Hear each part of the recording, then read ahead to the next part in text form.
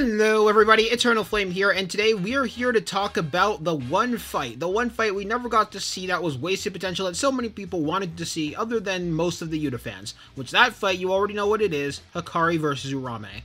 Now this video is going to be a little bit more difficult to do in comparison to the rewriting Kashimo vs Sukuna type of video, mainly because those two fights had fundamentally different problems. Kashimo vs Sukuna was just a bad looking performance for Kashimo. However, there was a fight we could work off of and base it off of. However, Hakari vs Uraume only has a few snips of a fight in comparison to Kashimo vs Sukuna, which is just a bad performance for Kashimo. Now, I'm not saying Kashimo did bad against Sukuna, I'm just saying it looks like he did bad. I do think Kashimo actually did good. I need to make this clear before the Kashimo fans come after me again. However, before I even get into the fight, I do need to talk about one thing that I know a lot of people think of what this fight would be, which is just that people think that this fight would just be a rehashed version of Kashimo vs Hakari, mainly because it's just Punch Kick Guy versus a guy with elemental powers, and now we have Punch Kick Guy versus a person with ice powers, so of course it's going to be similar, right? Wrong. In my opinion, these fights will be completely different from each other for one simple reason. While Kashimo, yes, he does have lightning powers and he has elemental powers, he could not use them anywhere near as freely as Uraume could.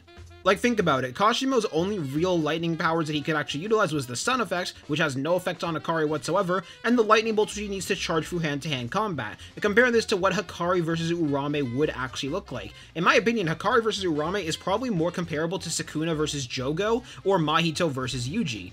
Especially Yuji versus Mahito, where there's one opponent who has extreme amounts of versatility and extreme amounts of things they can do with their powers, as well as ways they can be creative, against someone who has high amounts of physical strength, just outright better stats than the other opponent, but they have to get close to them because they only have close quarters combat. Now, as a note, I'm not going to make this fight exactly like Mahito versus Yuji for obvious reasons, because Hakari does have a bit more versatility than Yuji at that point, as well as the fact that Uraume also just has outright a different ability from Mahito. However, this entire section of the video was just to discuss with people who genuinely think that this fight has little to no potential, which, no, I very heavily disagree with you, especially because of how much creative freedom that Uraume has with their abilities. Even if you don't want to grant Hakari things like Curse Energy Projection, you don't think he's capable of that, Uraume still has so much they are capable of, and Hakari having to fight against that can lead to a really cool fight. However, now we're going to work from the ground up. We're going to actually make this fight, and how I would have it paneled through the manga, as well as how I would have the fight work. Of course, this is going to be more of a background fight, it's not really going to take the forefront, mainly because the entire job will be Hakari fighting against Uraume and holding them back, so you're not all going to get it all in bursts.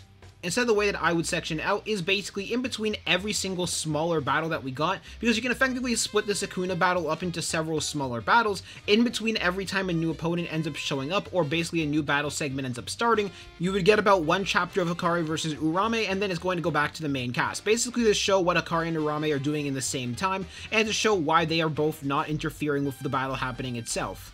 So basically, in order to get a timeline, it would be one chapter after Higuruma vs Sukuna, one chapter after Yuji and Yuta vs Sukuna, one chapter after Maki vs Sukuna, one chapter after the group was jumping Sukuna and Yuji had landed basically his Black Flash Barrage on Sukuna, one chapter after Yuji and Todo were battling against Sukuna, as well as the entire Gojo domain thing with Yuta and Gojo's body was happening, and then the final chapter of the battle would be Yuji's domain, where Uraume and Hakari would finally end the battle. So yes, Hakari is not going to join in the battle against Sukuna, and Uraume is not going to join in the battle either. I don't think that should be a surprise to anybody. I'm also kind of curious if you guys would section the battle a bit differently than the way I'm going to section it, but you guys can tell me down in the comment section down below. Now finally, while I do have ways of how I'm going to improve both Hakari and Uraume for this battle to actually make it feel like the time skip mattered for Hakari, and actually to show more of Uraume's abilities, I'm not going to explain it right now, however I will explain them as the battle itself goes on.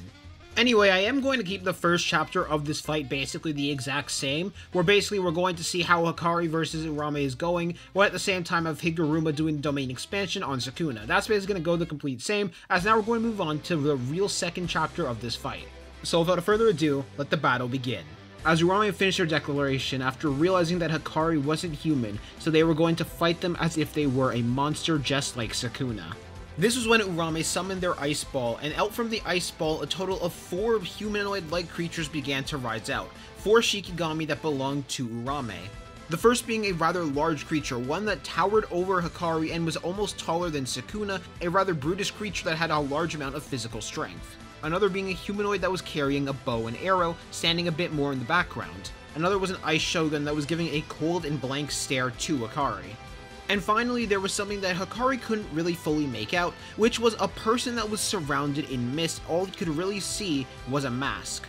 And Hakari was quite confused by this. After all, based on everything he heard, Uraume never used this before. Uraume didn't have access to these powers, they only had access to ice manipulation and ice creation.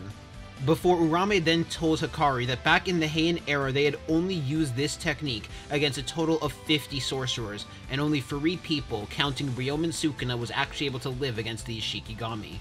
And before Hakari could make a remark, an ice arrow had pierced right through his arm, resulting in his arm falling to the ground. Hakari was just barely able to react to it, but he wasn't able to move out the way thanks to being caught off guard. However, fortunately, Hakari was prepared for the next attack, as he just narrowly lifted up his arm as well as his regenerated arm in order to block the punch from the brute. Even though he was able to block the punch, he was sent flying back. And while he was sent flying, a slash would hit him in the back, a slash from the Shogun. And before Hakari could regain his footing properly, a mist surrounded all of them, leading to several ice spikes directly from Uraume, firing into Hakari and landing on his body. This was then followed up by the narrator saying, Uraume's curse technique is Frost Calm. However, their family had placed a binding vow on the technique. While every snowflake came from the same evaporated water, no snowflake was the same. So with every generation of the family that died, they became the next snow. New Shikigami for the next to use. Shikigami technique, the 4 winters. But in spite of these odds, Hakari could feel himself getting pumped up, as he activated his domain expansion once more. The battle would begin with Hakari fighting against all 5 of the opponents inside of his domain at once, and he was just barely managing to hold his own. A better handle on their moves and a better handle on how they would fight, but even with that being said, he was taking a good amount of damage. If it wasn't for the fact that Hakari was in his domain right now, he would probably be dead. Hakari had to use everything to defend himself. Whether it was using the doors or the balls, he needed to deflect their attacks and he couldn't let them hit him. But even with that being said, he was hit by several of the attacks. He needed to hope that his jackpot bonuses were going to save him, and they just were barely able to work against this type of opponent. This was nothing like Kashimo at all. While Kashimo was certainly definitely strong, it was only one opponent, unlike the 5 opponents he is currently up against. However, right as the Shogun landed a blow on his side, causing quite a bit of damage to his side, he was able to get the jackpot. But this wasn't any ordinary jackpot either. No, this was the 777 jackpot. As Hakari's wound healed before he punched the Shogun straight in the face, doing a heavy amount of damage while his domain had broken as a result of him getting the jackpot. Uraume realized in that moment that this was his trump card, which did make an entertained smile rise on them, as they were now very excited to continue on this battle. Of course, Uraume did have one more trick up their sleeve, but they wanted to keep that as a secret for now. As out from the mass Shikigami, several ice-based chains began to fly at Hakari, with Hakari able to dodge them with a level of ease that he wasn't able to do so before. However, while Hakari was mid-air, the Berserker attempted to attack Hakari by punching him straight down into the ground. It didn't matter how many times Hakari could activate their domain, there was going to be at least one opening that they could take advantage of, or at least that was what the Berserker was going for. However, the Berserker was interrupted midway, as a rainbow door appeared around the Berserker and closed in on him before slamming him down into the ground hard. With Hakari explaining that he had made a binding vow with his domain, where he wasn't able to use the doors or the balls in any of the other modes for jackpot. However, in the 777 jackpot, he was able to use them, and through that he ended up getting another amp on top of that because he had just revealed his own curse technique to Uraume even more. This resulted in the door that was currently surrounding the Goliath getting much tighter than it was before, as it then suddenly snapped his body in half, breaking the Goliath in half. And while Hakari was starting to get confident that he could win, Uraume blew some ice, resulting in the Goliath's body being put back in 2, as Uraume said, "I wouldn't get too confident now, you only have this power for 4 minutes, so don't waste it." This though told Hakari exactly what he needed to do to win. He needed to take out Uraume. After all, Uraume could heal their Shikigami. However, doing that was much easier said than done. After all, now Hakari was fighting off against 5 opponents, with one of them able to heal the other 4 opponents as well. This was just going to be significantly more difficult, and on top of all of this, Hakari still felt like Uraume was holding something back, but he couldn't tell what. However, the battle was interrupted just for a slight moment as the both of them could hear and sense a black flash being used in the distance on Maki. Hakari then would have taken that chance to rush towards the mass Shikigami, summoning a large pinball before punching it forward to launch it at the mass Shikigami. At the same time, Hakari activated the door around the archer Shikigami, closing around in an attempt to chop them in half. However, the brute was able to move in front of the ball and catch it with their hands, shielding the mass Shikigami in the process. And it was getting pushed back by its power, but it was still able to hold it off, while both the Shogun and Uraume went for Hakari to try and do a relentless assault and take the offense. Uraume hopping high into the air and utilizing Ice Fall, while at the same time the Shogun slashed at Hakari. Hakari realized that the Shogun wouldn't actually take damage from the ice either, at least not from Uraume's ice. Hakari, however, took advantage of the immortality he had, as the ball flew towards the Shogun's back, while Hakari went for a punch on the Shogun. The Shogun was more than fast enough to cut off Hakari's arm, but that arm just as quickly regenerated and punched the Shogun in the face, while the ball slammed into the Shogun's back, as Hakari was able to jump high into the air, making another door behind him and having the Shogun be slammed against the door. And with that impact, the Shogun was turned to dust, completely dead. Uraume glared for a moment as the other three Shikigami prepared themselves for combat. Hakari was going to be harder than Uraume had expected as the ball and door faded. The archer would then hop high up into the air, going onto one of the rooftops, generating a rather large ice arrow, before beginning to focus, as at the same time the Goliath would punch the ground, resulting in a large burst of ice spikes being launched out from the ground in Hakari's direction. However, Hakari had a counter to this, as his counter was to punch one of the icicles coming at him, breaking it, and he jumped into the air and threw the ice spike down towards the Goliath, summoning up a large ball to smack it into the icicle to launch at an even faster speed with even more force. While the Goliath was just barely able to catch it, the mass entity would go in and rush at Hakari, as several chains made of ice would rush at him. Hakari was in the zone right now, and he was able to deflect each and every single one of them before he got an idea, as a wider smile formed on him as he grabbed two of the chains before spinning in the air and throwing the Shikigami down, resulting in it shattering as well from the massive impact and a crater being formed on the ground. At the same time, the Goliath took the chance to close the distance and punch Hakari in the face, punching him through one of the buildings. The Goliath had a large crystal rise up from the ground for it to jump off as it rushed towards Hakari while slamming its fist down on him. Hakari backflipped out the way, just barely able to dodge it. However, with the dodge, the Goliath landed the punch on the ground and a large spike launched out towards him. But Hakari wanted to take advantage of his immortality, as he decided to let the ice spike hit him and impale right through his gut. But even with that, it didn't stop him, as he moved through the ice spike and punched the Goliath in the face. But the Goliath wasn't stunned, as it was used to Hakari's immortality by this point, and it also landed a punch on Hakari at the same time, as Hakari pushed the ice spike out of him, and the two were launched away from each other during their punches. But while Hakari was midair, he ended up pointing his hand towards the Goliath and creating another door around it. The Goliath though lifted up both of its hands in order to block the door, but this was exactly what Hakari wanted, as Hakari closed the distance as what looked like a massive amount of rainbow curse energy surrounded his fist.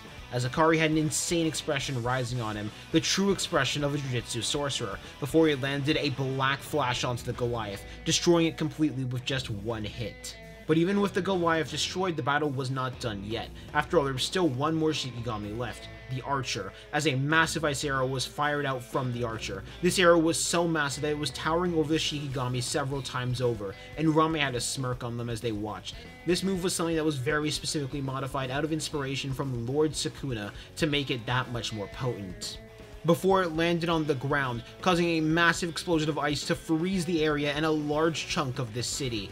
This technique was known as Sub-Zero Arrow. It had a simple purpose, to keep freezing over whatever was stuck inside of it until they die, no matter how much RCT they had. There was one problem though, which was the fact that the arrow did not hit Hakari. It hit one of his massive pinballs he used to block, as Hakari came down from the heavens, still in the zone, flying at the Shikigami before landing another black flash, this time on the Archer, and destroying it completely. As there was something else noticeable, which was, as he was punching the Shikigami, the other side of his body was just finishing regenerating. While he did somewhat avoid damage from the ice arrow, he couldn't fully escape that massive attack's assault.